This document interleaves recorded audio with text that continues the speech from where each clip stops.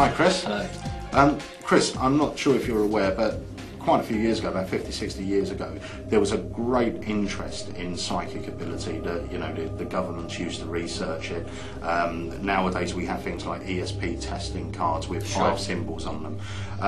Now, when the original set of ESP testing cards come out, there was more than 5, there was about 70 odd cards. The 5 that they use now are the 5 that they truly believe are the easiest to transmit telepathically.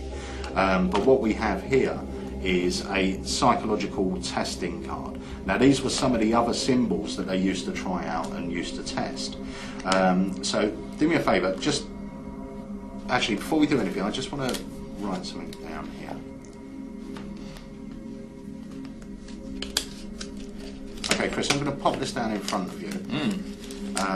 Now what I want you to do is just pick up that card, just examine it and make sure that all the symbols are different on both sides. Yep. Yep. And hold it up. Yep. If you hold it here, we're both going to choose a symbol. Because they're all different, I'll choose one from this side, you choose one from the other side. That way we know we're not going to choose the same. Okay, I got one. You got one? Yeah. Okay. Now before you do anything, you can put the card down, we'll put it under there. I'm not going to peek at it or... before we do anything, I'm just going to draw my symbol down. Okay, we're going to try something out here. Just clear your mind of everything. Hold your hand out. As soon as this touches your hand, I want you to name the first card that comes into your mind. As soon as it touches your hand. 4 diamonds. 4 diamonds. Just write 4D. 4D. Yeah. Okay. 4D. Okay. Now once again, hold your hand out. Yep. I want you to place this in your hand, and I want you to draw the image on there that you're just thinking about. Okay. And not show you? It doesn't matter if you show me actually, it's not that sort of effect. Okay, it's very important you realise that both my predictions, everything I thought of, come before any thought process that you may have given to the card or the symbol. Yep. Yeah? Now to take the experiment one stage further, I actually got a packet of cards, and on the back of each card I've drawn all the symbols, all 52 symbols, the most popular symbols. But we're going to go through here. You chose the 4 of diamonds. Yeah? Indeed. And that was a random choice. There was nothing that I'd shown you beforehand that could have influenced your choice. As soon as that piece of paper hit your hand, you just immediately thought of the 4 of diamonds. I did.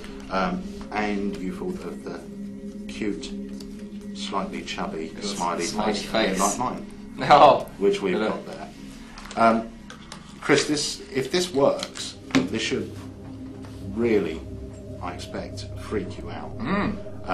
Before we started, I wrote the name of a playing card on here. As soon as you held it, this image came into your mind. yes. Okay, pick up the paper, open it up, let's see my prediction. There it is. 9 of diamonds. 9 of diamonds. 90. Hello? And a 9 of diamonds is on the face, on the back of the smiley face card. Now, once again, I drew a symbol on here. Yes. As soon as you touched it, you thought of the 4 of diamonds. Turn it over, see what symbol I drew. Kind of a weird sort of 24-ish type of mark. ish. Turn over the card. There it is. 24. Very weird. Very weird indeed. That's Gary Jones's fantastic footwork.